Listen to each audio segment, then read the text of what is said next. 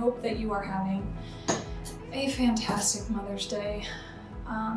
I, as a fellow mother, have very little privacy, or, you know, it's very rarely that I'm left alone by the animals in my house or, you know, other people that need me, which I'm sure you feel, which is fine. Love it. But if there are dogs, random dog sounds in the background, or if you hear a baby crying, this is life.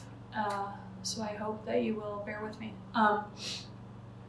So today I have the pleasure of demonstrating how to make kind of a homemade tapestry. We all see these elaborate tapestries being sold for, you know, upwards of like $50 sometimes on Etsy, and they're so beautiful, they're handmade, and weaving is so difficult, and I would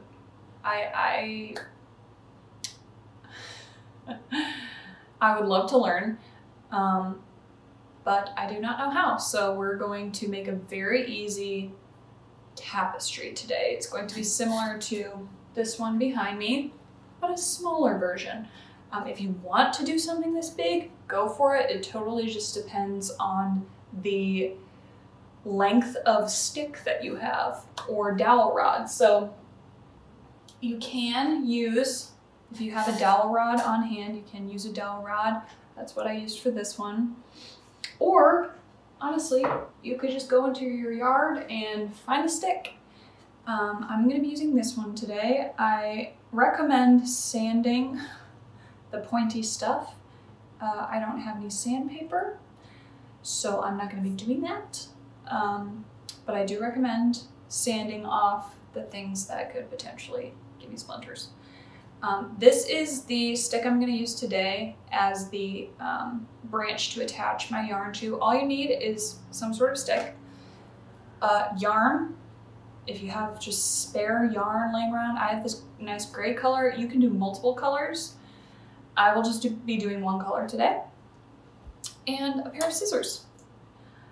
I have, you know, there's other branches over here. You could do like a mini one. This is, you know, maybe a little under 12 inches. Just totally depends on what you're up for, the time commitment that you have. It's gonna take more time the bigger your branch is. So, how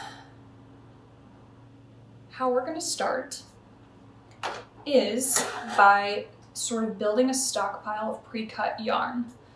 So what you're gonna wanna do is take your yarn, and the way we're attaching the yarn to the branch or stick or whatever is by like a slip knot. So you're gonna wanna double the length.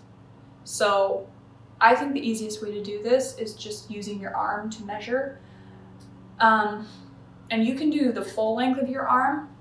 What I did with this one is, obviously these strings are longer, and so these were all one length at one point, and I just cut a shape, which is what we're gonna do today.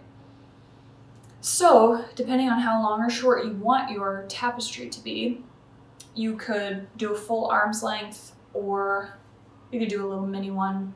I'll probably just do half my arm. So I'm just taking the end of the string, bringing it to my elbow, and then I'm pulling that and doubling it, because we need every string to be double the length, because we will be using a slip knot to attach it. So what you want to do is just go ahead and start building your arsenal of pre-cut strings.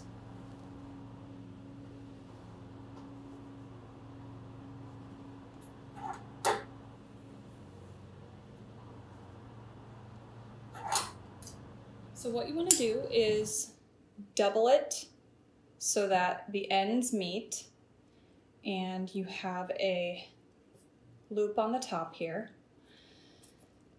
And you can move this around, but I would say with your first one, try and pick probably an ending spot. So say you want your yarn to go from here to here, and just pick an end. and attach it. So what we're going to do is put the loop on the top and take the two ends right here and thread them through this loop so that you have a clean slip knotted attachment here on top. You're not making any knots. You don't have to trim the ends of anything on top here. It all looks clean and uniform. And that is what it should look like. So I'm just going to attach my yarn.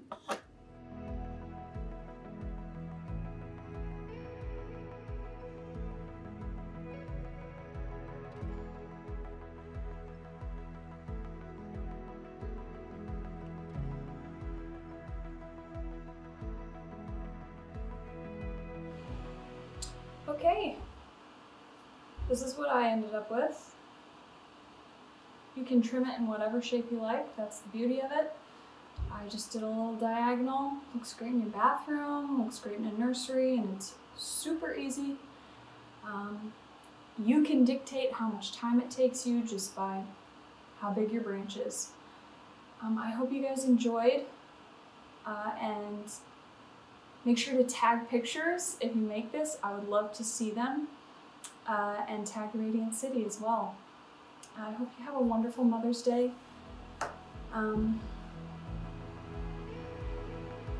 Yeah, thanks for watching.